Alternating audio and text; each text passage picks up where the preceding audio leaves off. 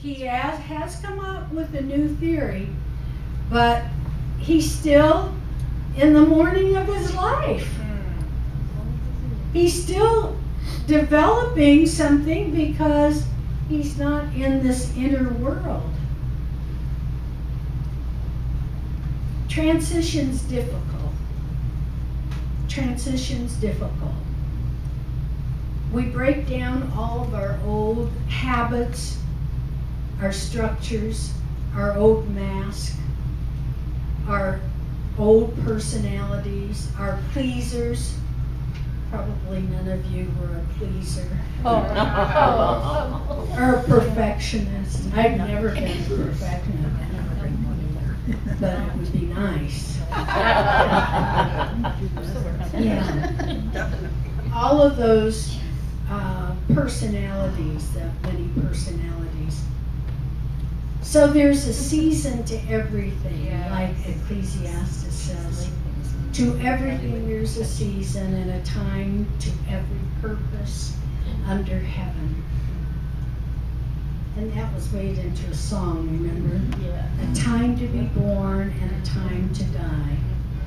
A time to plant and a time to pluck up that which is planted. And there's a right time for the cocoon soul to emerge. Have you watched a butterfly as it emerges out of the cocoon? The little kids I used to have in kindergarten wanted to help it. You can't help it. Otherwise you'll cripple it, just like the little chickens. You see a crack in the egg, you want to help it. No, we have to go through that process too. Sometimes we have to go through that process of suffering. And the biggest thing about that process is forgiveness. We can't move on at the soul level until we completely forgive, let go. Not just of others, but of ourselves. And for me, the biggest forgiveness comes right back here. But when I forgive others, I get it back. It projects back. Yes. And it's easier to forgive me. So that butterfly, it comes out and it's wet and it pumps its wings and you don't dare try to help it.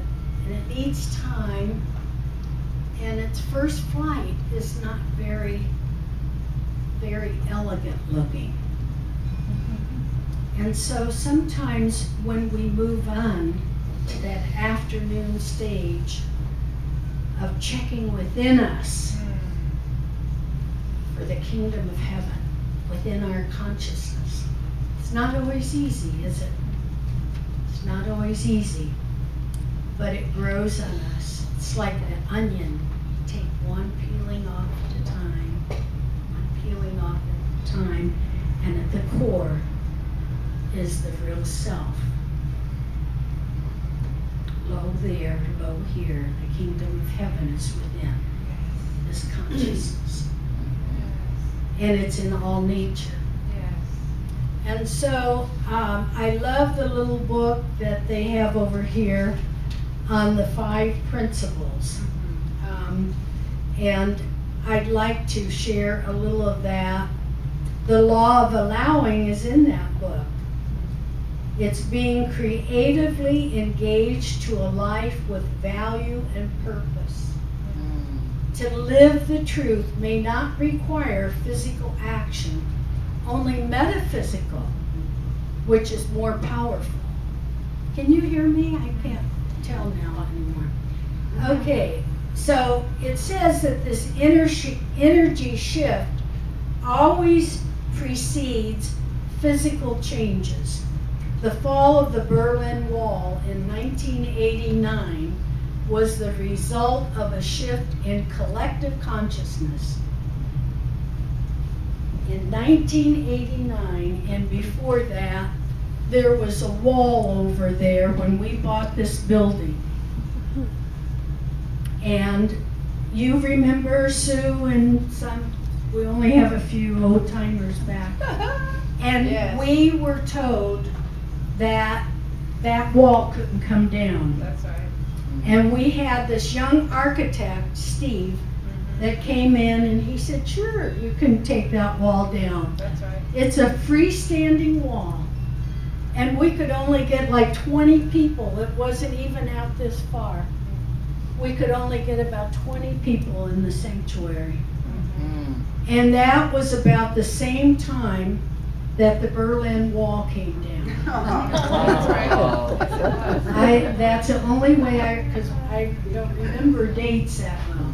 Of course, this place is very beautiful now, Yes. thanks to all the people that have been here and decorated and have taken care of it. But that was the same time. This energy shift precedes the physical changes.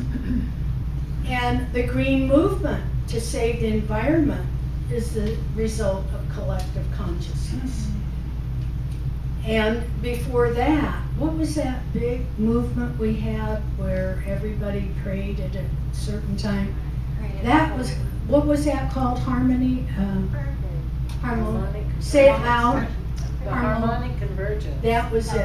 Harmonia. Yeah, I was over in India at that time. Wow. Yeah, there was a, when enough people begin to think a certain way, when we reach a tipping point in awareness, then outward physical things begin to happen. Do any of you remember that old book called The 100th Monkey? Yes. You do? Who remembers The 100th Monkey? Oh, great. Remember that when one monkey opened a coconut on a rock, all the monkeys everywhere knew to open a coconut on a rock, no matter how far away they were. That's the collective consciousness. Yes.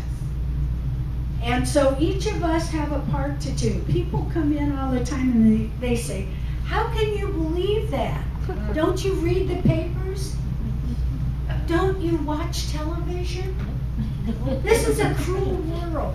Don't you know all the perpetrators? Don't you know what's going on out there? And I have to keep remembering, the world changes. If I see the world as it is, I make it worse. Yes. If I see the world as I am and change my consciousness, Yes. Yes. I make it what it can be. Yes. Goethe said, if you take a man as he is, you make him worse. If you take a man as he can be, you'll make him what he will be. Yes. It's the same for our world.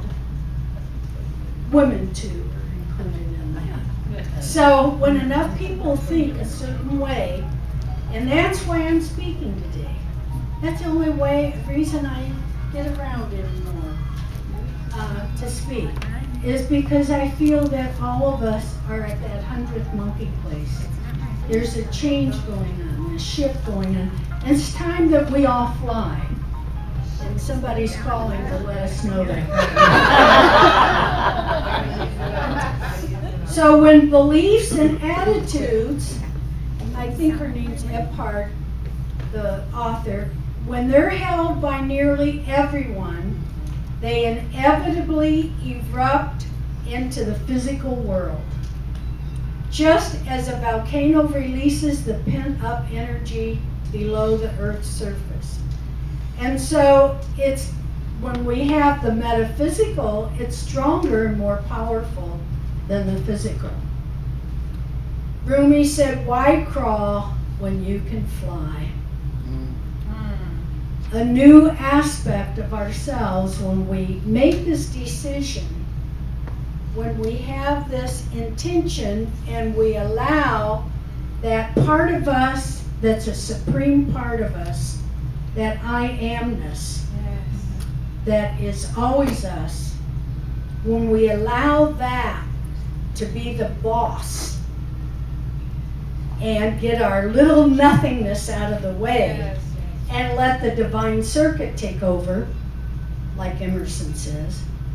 Get your bloated nothingness out of the way and let the divine circuit take over, Shirley. Hallelujah. I say that to myself when I get my littleness going. Yes, that's my affirmation. Yes. And so a new aspect of ourself pushes its way up into the light. And we get lots of reactions from others because we've changed. We're not that caterpillar anymore. We're a butterfly, and we're going to have reactions. All you have to do is go to an AA meeting and listen. Yes, when you change for the better, it's not always easy. That's right. It's not always easy. You have to rely more and more on that inner strength, that I amness. So, hope for the flowers is cooperation in nature. We're not going to have any flowers if we don't have any butterflies. If they keep eating and eating as cocoons and getting fatter and fatter and don't transform. What about the bees? We read almost every day about the bees, don't we? And so, when we see something that needs done, Emma Curtis Hopkins, one of our giants in the New Thought movement, said, if you see something that needs to be done, chances are you're the one to do it. That's right, that's right. It doesn't seem to work all the time at my bookstore. But that's our service, isn't it? Yes. That's why we're in service now, and Celia has brought this out.